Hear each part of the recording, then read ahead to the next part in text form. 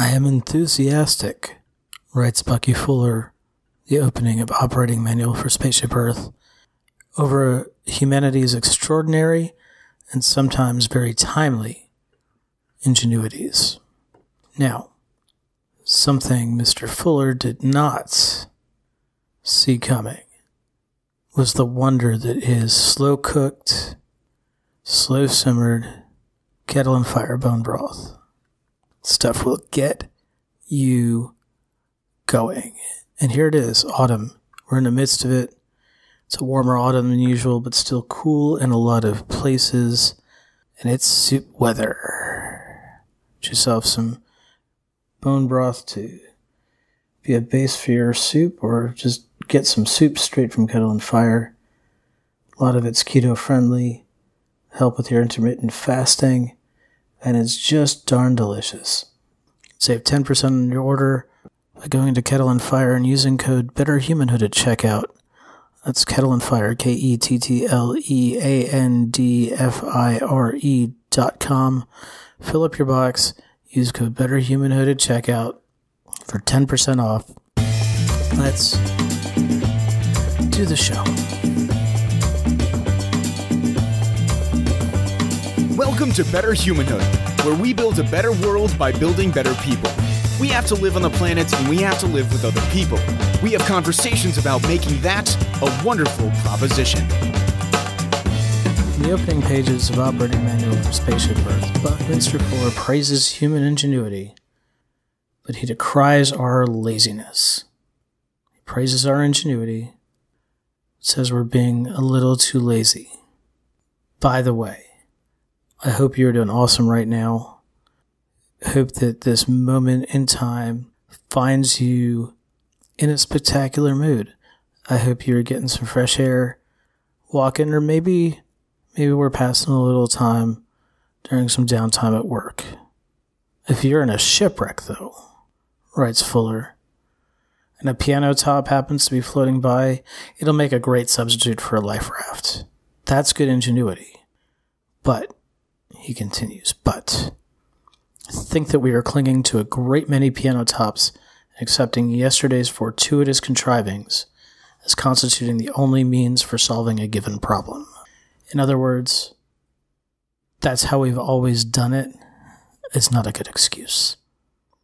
And Fuller's writing in the 1960s, by the way, so as we quote him throughout this episode, understand that even though some of his observations seem current, they were made over a half century ago. And his point here is that when a problem we hadn't foreseen shows up, we create a duct tape and band-aid solution for it. It works well enough, and that just becomes the solution. We don't actually sit down and consider what the best solution might be. Far be it from us to look forward and come up with a good solution for a problem we know is coming down the road, but when it shows up, it'll be someone else's problem. Think global food shortages. Fuller was already worried about overpopulation 50 years ago when the world's population was less than half of what it is now. In fact, if you want to see how the world evolves, go search Josh Shear 50 years. We roll back 50 years at a time and just look at the vast differences that happen in people's lifetimes. Anyway, we have problems. Some of them are global, some of them are in our houses, some of them, and I'm talking around the house here, have old proven solutions. A little bit of spackle and a touch of paint seems to be a good solution to a nail hole in the drywall. Some could innovate, and some could benefit from some innovation. Roof shingles, for instance, at least here in the US, often need to be replaced every 25 or 30 years. Couldn't we do better? Especially if our houses last for centuries otherwise? Then there's everyday life. Lots of municipalities, even in the US, have unsafe drinking water. You solve a problem like that in a developing country, like the good people at Fight for the Forgotten do, and you start solving world problems. Solve it in the US, you free up the court system, stop dumping plastics in the ocean, and cut down on cancer cases. It's expensive to replace sewer systems, stop combined sewer overflows, and replace lead-lined pipes in aging buildings. But perhaps there's an innovative solution we're missing beyond suing schools for bottled water like residents had to do in Flint, Michigan. Because yesterday's negatives are moved out of sight from their familiar locations, Fuller writes, many people are willing to pretend to themselves that the problems have been solved. They haven't. They've just been moved out of sight. I mentioned combined sewer overflows, and I don't know if you're familiar with what that means, but many U.S. municipalities, when they were first building sewer systems through them, they wound up just emptying into rivers. So if rainwater and toilet water and bath water all ended up overflowing the system, it just diverted, went into a local river, which often was a source of food, fish, and then later the animals we hunt or even that we farm would drink out of that river and get sick. And our bodies of water became unswimmable, undrinkable. And in order to fix this, it turns out it's millions and sometimes billions of dollars worth of work. It's crazy. When I was starting out as a reporter, 1999, 2000, cities in western Massachusetts were behind the curve trying to fix these issues. They were supposed to be fixed by the mid-90s. And some cities throughout the country, they're still trying to fix their combined sewer overflow issues. That's looking ahead to the future.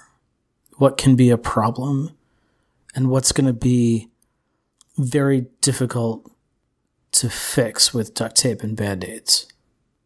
This is, of course, the second part of a 4-part series on creativity.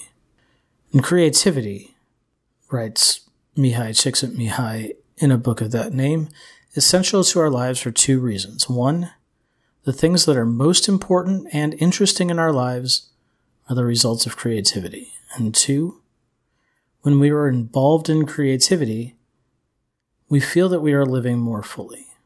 In Csikszentmihalyi's assessment, we're generally going to be happier if we're doing creative things, and on top of that, if you're going to be involved in something important or interesting, I think most of us are striving for that in our lives, you're probably going to do so by being involved in something creative. Now, creative work can be innovative solutions to tough problems, and that can be from an engineering standpoint, from a plumbing standpoint, which is engineering really. It can be artistic. It can be a new way to fly. Remember that creativity is not relegated to the arts. Further, Csikszentmihalyi writes, problems are solved only when we throw attention and creativity at them. If living a life doing important, fulfilling things that makes us happy and solves the world's problem isn't enough of an argument for practicing some creativity, consider that creativity could save your life. Alan G. Robinson and Sam Stern write about a psychologist named Paul Torrance, who worked with the U.S. Air Force during the Korean War. And what he discovered is that it didn't matter how extensive someone's training was. When faced with a life or death situation, there were always unexpected factors that couldn't be trained.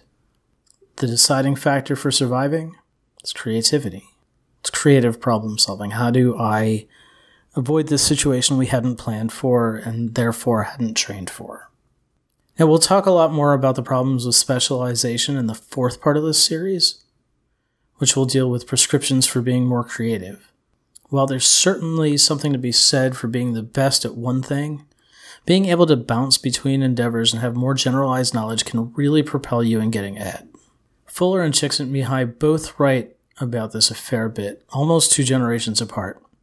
Fuller perhaps strives to point home a little harder by noting it was the great pirates who ran the world. They were the ones who held the puppet strings on kings and other regional leaders because they were the ones who could deliver food and goods in abundance. They knew enough about farming and food preservation and sailing and just a little bit of everything. The men who were able to establish themselves on the oceans, he writes, had also to be extraordinarily effective with the sword upon both land and sea. They had also to have great anticipatory vision, great ship design and capability, and original scientific conceptioning, mathematical skill in navigation and exploration techniques for coping in fog, night, and storm with the invisible hazards of rocks, shoals, and currents. The great sea venturers had to be able to command all the people in their dry realm in order to commandeer the adequate metal washing, woodworking, weaving, and other skills necessary to produce their large, complex ships. Those great pirates had to know a lot about a lot in order to maintain their positions. I was born in 1976. I graduated high school in 1994. My junior and senior years, we had a school intranet. We were in certain classrooms, we were able to carry out a text chat with friends within the building. When I got to college, I first saw the internet. There were message boards and some text-only websites, and you could link to a file like a picture that would take minutes, sometimes many minutes, to download. 5 years later, the internet was widespread in home, thanks in large part to free AOL CDs.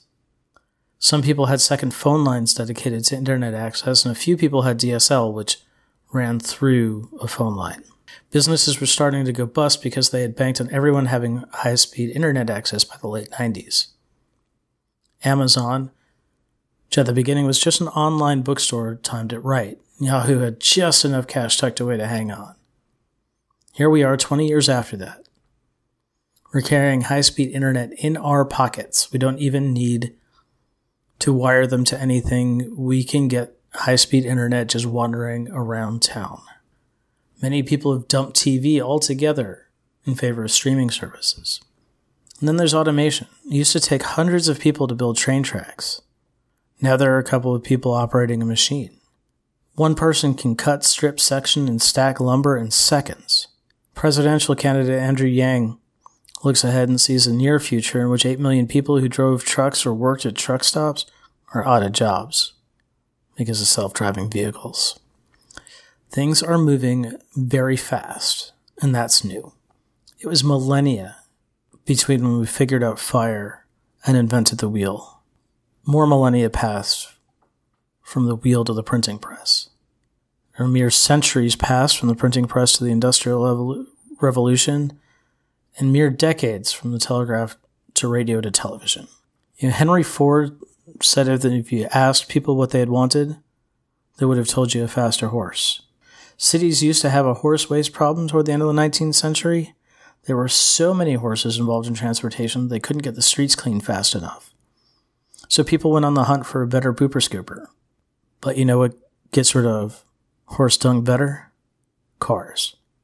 Not because they're out scooping up horse shit, but because they're faster and don't eat as much. People didn't need their horses anymore. Things used to move and change very slowly, waiting for a creative thinker like a Henry Ford, like the Wright brothers. Wasn't otherwise occupied with trying to keep everybody alive day to day. Now there are a lot of people involved in creative thinking. Our friend Elkanon Goldberg, who we quoted extensively last week, writes, in an informationally stagnant society where change previously occurred at a glacial rate, relatively few individuals were engaged in creative processes. But in a society where knowledge and skills become obsolete even before they become routine, virtually every member of society becomes part of the creative process. It doesn't matter if you want to be part of the creative machine, you are in it. Getting through your day often involves creative decisions that not only didn't our parents have to make when they were our age, but also that no one would have even conceived of a decade and a half ago. In an environment characterized by such a rate of change, he continues, a major redeployment of neural resources may be necessary in any individual brain. A major change in the way the human brain processes information. Look, we're not going to consciously change the human brain in our lifetimes, probably, but there's an evolution coming. Our brains will look different thanks to where we're going. Now let's go back a half century again to Fuller. He wrote in the wake of Eisenhower's warning of a military-industrial complex, warning which, by the way, at the time seemed wingnut crazy, but is now an obvious daily reality. I mean, think about it. Most of the devices or carry items or most of us use or carry or wear things every day that at one time were designed for the military, even if we don't think about it. Including, by the way, internet access, including driving on interstate highways. Here's Fuller decrying the use of combined knowledge and creative output primarily for military purposes.